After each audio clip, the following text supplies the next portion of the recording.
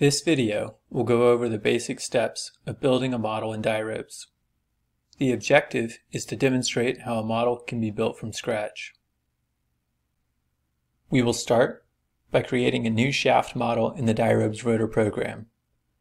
This will involve specifying shaft material, building the shaft elements, and adding bearings to the model. After our model is built, we will use it to analyze the rotordynamic characteristics of the shaft and bearings.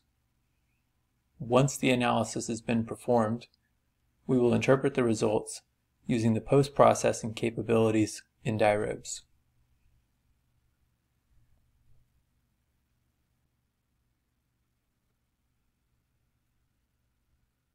We will be modeling a small shaft that rotates at speeds up to 25,000 RPM.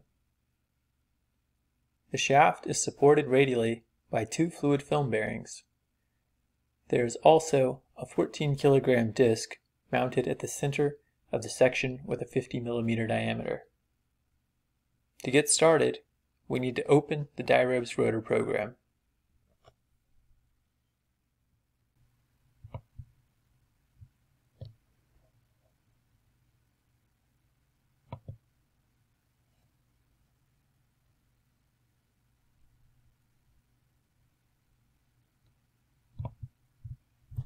We can adjust our window so that we can still see the background cross-section.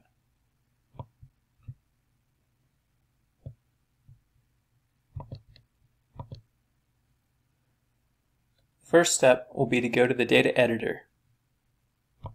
This is where most of the modeling information is stored. Set the unit system to option 4, Engineering Metric Units. Also, provide some sort of description for the model to document what the model is for.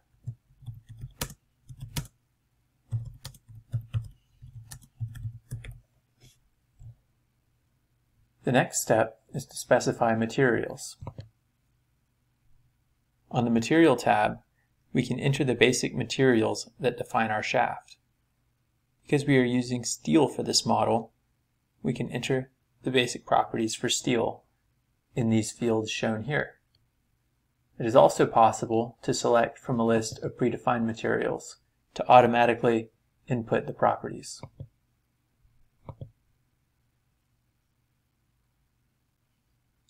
After the materials have been defined, the next step will be to go to the Shaft Elements tab.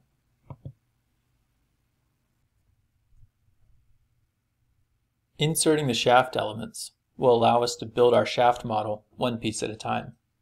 We will start from the left end of the shaft and work our way to the right.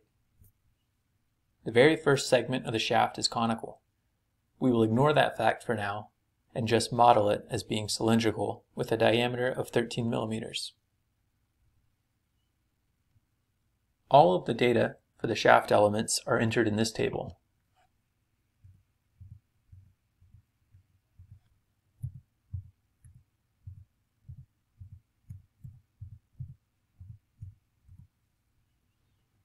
The information on this row says that element 1, subelement 1, will use the first material.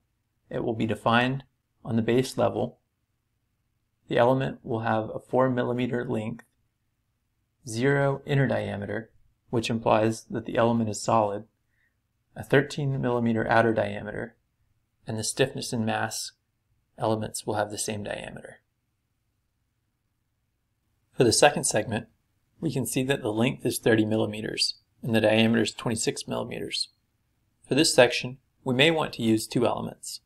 So instead of making a single element that is 30 millimeters long, we'll make two elements that are each 15 millimeters long. The data can be entered the same way as before.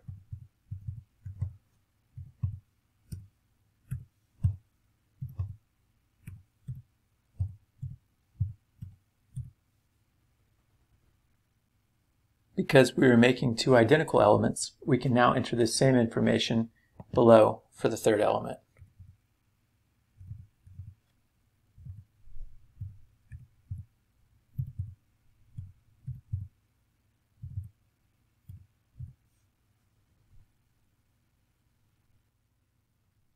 As we are creating the shaft elements, we can stop and view them at any time. To do this, press close, allow the program to save. Now we can see the 3 elements that we have created so far.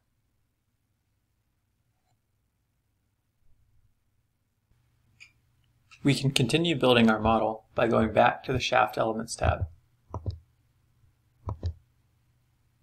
The next section of our shaft has a diameter of 38 millimeters and a length of 26 millimeters. We can enter this data the same way as before.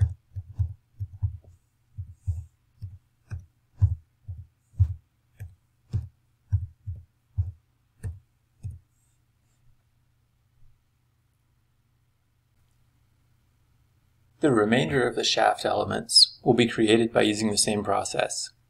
We will skip to the completed shaft model now. Now that we have skipped ahead to the completed shaft model, you can see how each element is defined in the shaft elements table. If you would like, you can pause the video here and compare how the data in the table matches up with the dimensions on the drawing. If we close the data table, we can get a visual comparison and see how the model schematic resembles the drawing.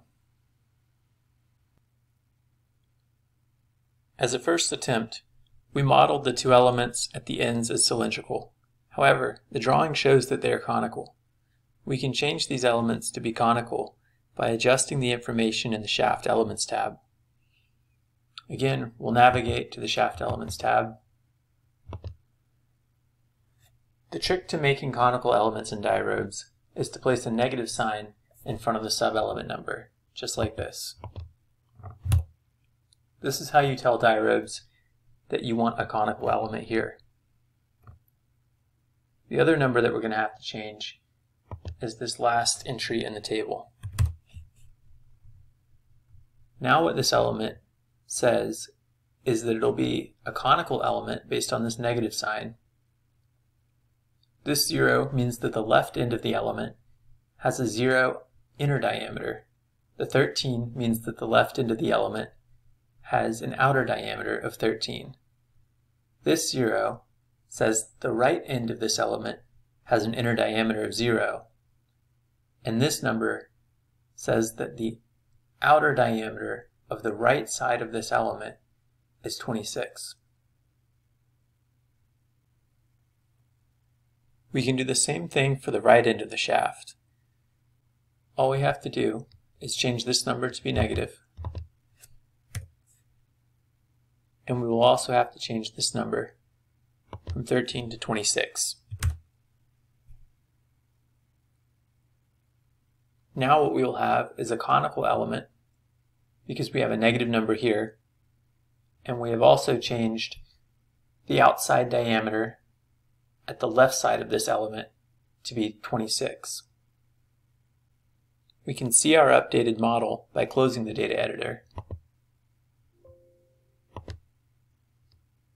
Now if we look at the ends of the shaft, it's clear that we have conical elements there. At the beginning of this video, it was stated that there's a 14 kilogram disc near the center of the shaft. We will now add this disc to our model. Go back into the data editor and select the Discs tab.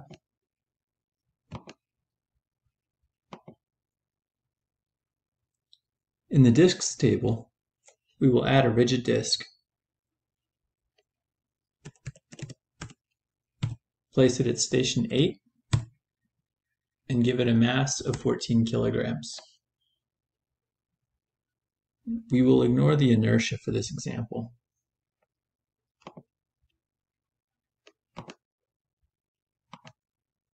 We can now see the disc as a lump mass at station 8.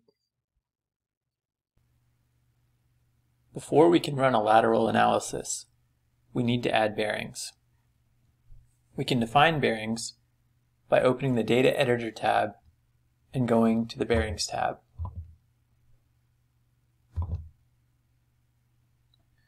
We know that our first bearing is located here. which corresponds to station 5.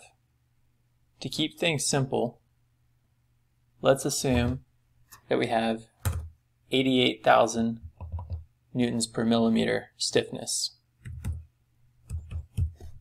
And let's assume that that's true in the X and the Y direction.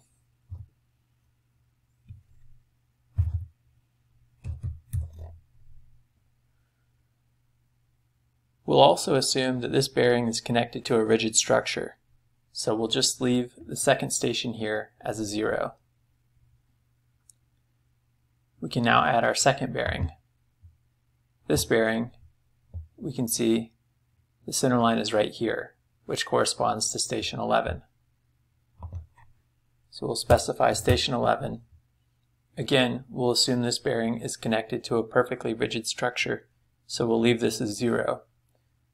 And it's copied over the 88,000 newtons per millimeter stiffness, so we'll accept that as well. If we close the data editor, we can now see our model has two bearings connected to the shaft.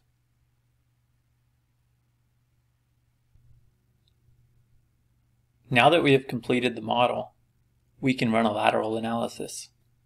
To do this, select Analysis, Lateral Vibration, and we'll set the drop-down menu to option number 2, Critical Speed Analysis. Press Run. The solution is reached very quickly. Now we can go to the post-processor, select Critical Speed Analysis, and choose Mode Shapes 2D.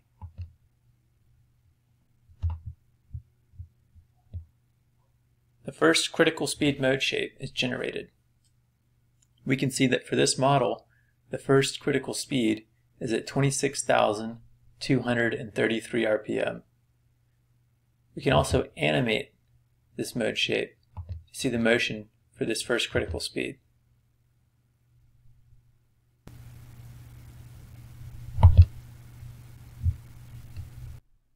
Thank you for watching this Dyrobes video. Please contact us at info@rodyne.com if you have any questions.